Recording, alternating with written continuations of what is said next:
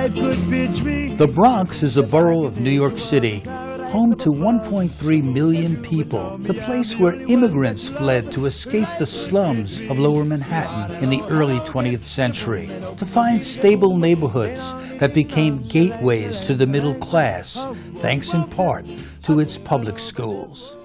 And it was and is home to a legendary high school that graduated tens of thousands of young people. Clinton grads shared their creativity with the city, the country, and even the world. New York, New York, what a wonderful town. The Bronx is up, the battery's down. Words by Adolph Green, went to Clinton. When I'm talking about the civil rights movement, don't I have to mention that James Baldwin went to DeWitt Clinton High School? In fact, at one time, Clinton graduated more people who went on to earn PhDs than any other school in the country.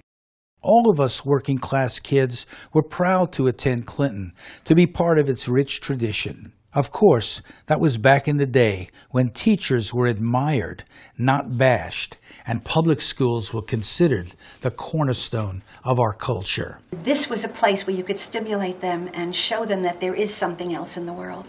There's a place for you, and you can make it. There was esprit de corps. There was a DWC. And anywhere I go now, people start singing that song.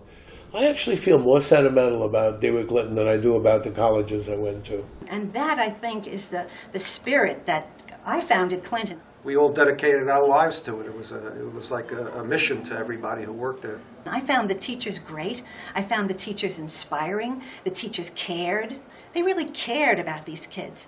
All of this, and a school that served New Yorkers for over 100 years, was put at risk, in danger of closure, all in the name of educational reform, as a private industry lobbies to make all schooling a profitable business. Culture and art and music and everything else, and just critical thinking go by the wayside when you teach to a test. This is what our school system has become, and it's very sad.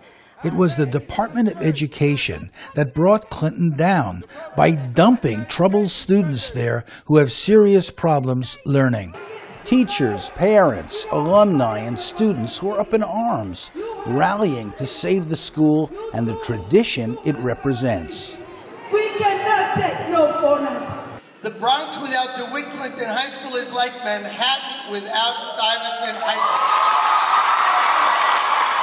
Apparently, DeWitt Clinton received an F rating from the Department of Education more than once. So what, we have an F rating. There are students that do just as well in this school as they do in other schools, other specialized high schools, and that's just not fair.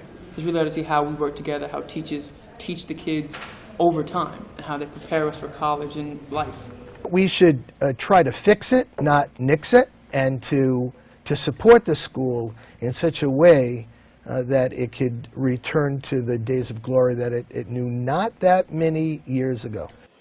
The challenges facing Clinton and schools like it are big ones in an age of growing inequality, and the education experts don't always agree with what needs to be done. We're at a moment of major structural transitions.